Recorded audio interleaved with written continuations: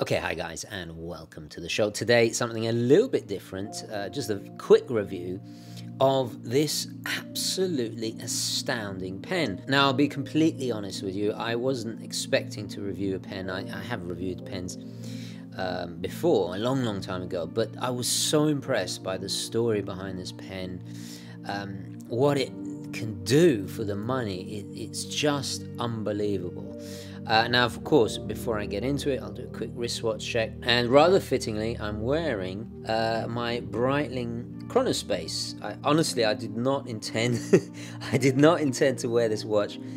Space is obviously the most important word there, and I've still yet to review this piece, which I will do at some point, but I'm in no rush. I've got so many great new watches coming in. So why am I reviewing this pen? Well, I had initially bought one as a gift for a friend, and I was so taken aback by just how amazing this item is, and subsequently I found out about its amazing history and its involvement with the space program that I just had to buy another one for myself. And it's quite possibly one of the best pens I've ever owned in my entire life. Now, you guys know I'm a big Parker Jotta fan, something of a family tradition, which are very affordable. I don't go into the whole fountain pen. You know, I'm dyslexic and barely literate as it is, so yeah, writing is not a big thing for me, but I do like to have some kind of basic writing instrument on me. So let's discuss a little bit of history about the Fisher pen, because I think it's absolutely fascinating. Fisher was founded in 1948 by Paul C. Fisher, who was a inventor. Before making pens, Paul worked in an airplane propeller factory during World War II. It was there he gained the valuable experience on ball bearings, the knowledge that would come in handy further down the road in creating these ballpoints. He went on to invent the universal refill ink cartridge, which is in turn led him to create the first anti-gravity pen. Although it's a popular misconception that NASA invested millions of dollars developing this anti-gravity writing instrument. It's simply not true. The fact of the matter is that Paul had been working on the design for years, and after thousands and thousands of tests, he came up with this very unique system that basically it's a hermetically sealed, pressurized cartridge, pressurized with nitrogen gas, and features a tungsten carbide ballpoint tip, the same extra hard metal used for armor-piercing ammunition. So no longer relying on gravity to push the ink out, the pens are able to function at literally any angle, even upside down. And in order to prevent leaks from the gas pressure, the ink has to be thick. So the actual ink is more of a gel rather than a liquid, especially when it is at rest, and with a consistency similar to toothpaste. It's only when pressure is applied to the ballpoint that the ink takes on more of a viscous form, and it then becomes spreadable, and you are able to write. So this was an absolutely ingenious invention. The very first pressurized cartridges were released in 1966, and that was the AG7, AG standing for anti-gravity, and it was then subsequently approved by NASA for the space mission, which we have a medallion here for, Apollo 11. There you go, there it is. And what is extraordinary is that it is still used on absolutely every single manned mission by NASA to this day, and beyond.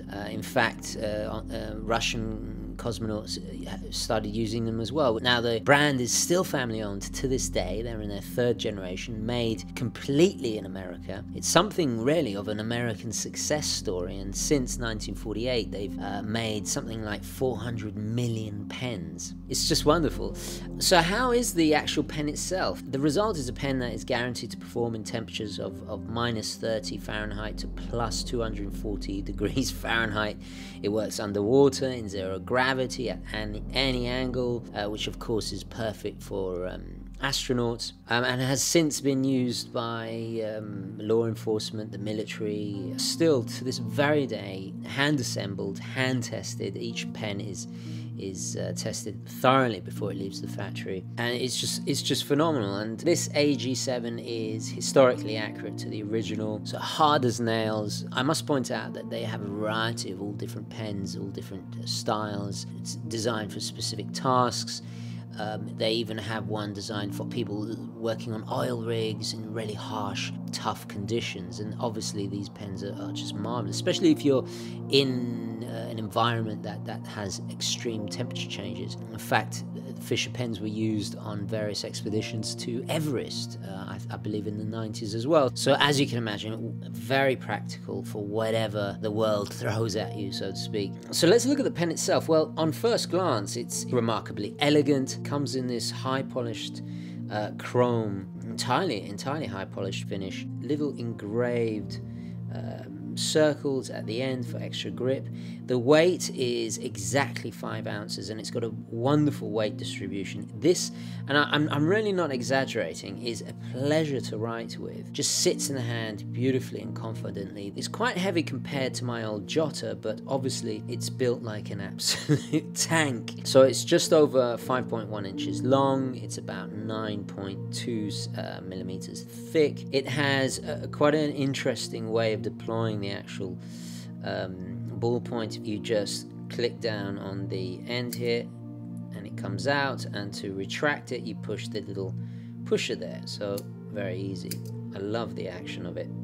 It's quite satisfying. Well, the positives are, well, it's very stylish, it's very elegant, it's simple, it's classic. It still looks as great as it did in the 60s. I mean, it's a timeless design, undoubtedly. The quality's there. It feels very solid, far more solid than the Jotter.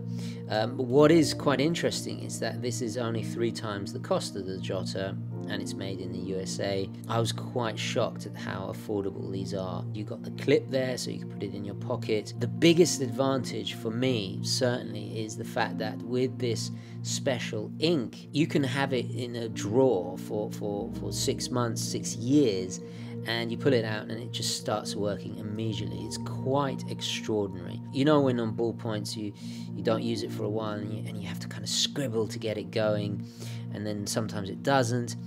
The only downfall of that is to get the refills, you have to order it from direct, either from Fisher, or nowadays you can get it on Amazon, and this is where I bought mine. There'll be a link to my store and you can buy it on my Amazon store. I'll be putting it in my EDC quite a bit, and ultimately it's the perfect accessory to go with, well, let's say for me, my current space watch. Well, actually I have the G-Shock as well, I went to space, but mine is the Fortis Official Cosmonaut. This is a rare Lemania 5100 movement, but if you're a Speedmaster fan, in fact, actually, I think this would complement the Speedmaster far better because of its high polish finish. That's my only negative. I only have one negative, is that I wish there was one that was satinato or with a finish like my Fortis. That would have just been perfect. Is it worth 3 times as much than my trusty Jotter? Well, I'd say it's worth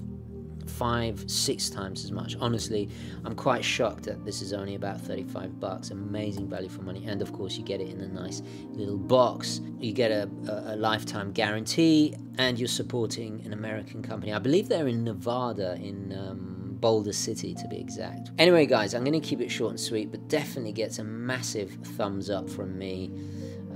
Just a wonderful, wonderful pen.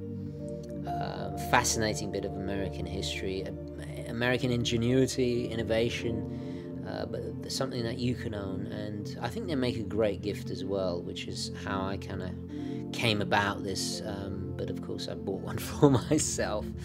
Anyway, link down below. Thank you so much for watching. Please don't forget to like this video if you enjoyed it and found it useful, and as always guys, I will catch you in the next one. Okay, ciao.